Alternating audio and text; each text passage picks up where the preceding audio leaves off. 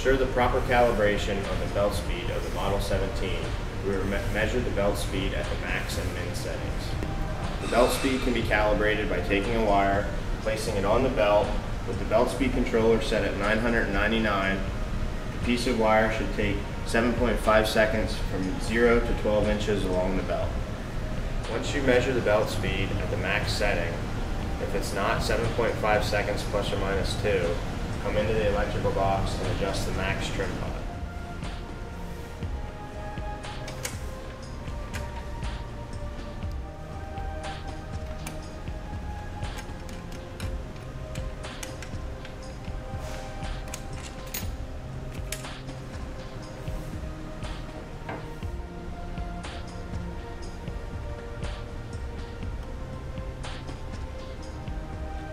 Once you check the belt speed at 999 setting, change the setting to 100.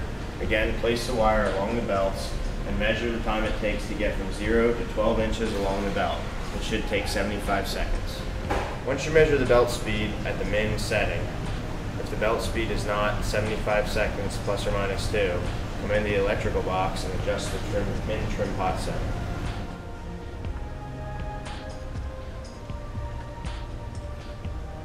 Before using the Model 17, you want to calibrate the temperature.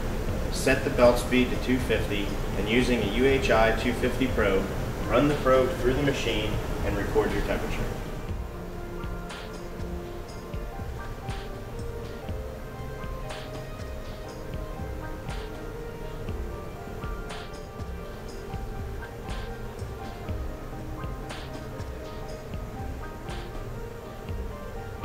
Probe temperature reading is outside of 130 plus or minus 5 degrees.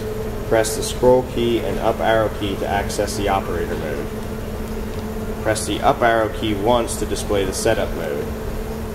Press the scroll key twice to display the offset mode. Adjust the offset controller by using the up and down arrow keys. The up arrow key is used if the temperature is too high. The down arrow key is used if the temperature is too low. As a rule of thumb, adjust the offset 2 degrees for every 1 degree of the actual probe readings from the temperature probe. Once the offset is adjusted, press and hold the scroll key while pressing the up arrow key to display the setup mode. Press the down arrow key once to display the operator mode. Press the scroll key once to exit the program.